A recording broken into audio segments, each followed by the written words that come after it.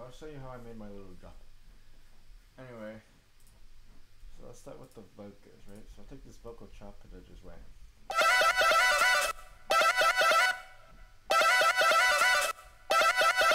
Since it's an E, I made sure everything's an E.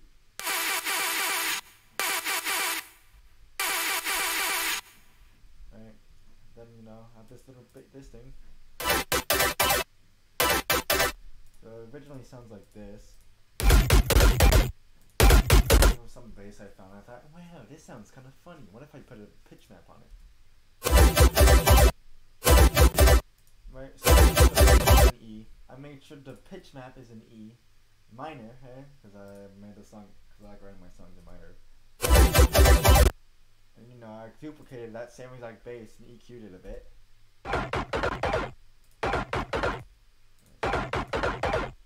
You know, together, they sound like this.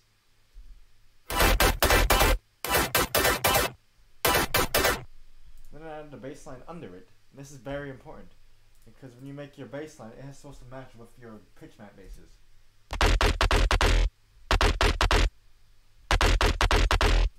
Just extra play. So, you know.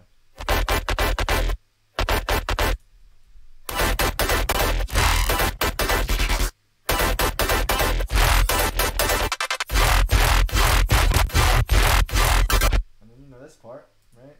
It goes.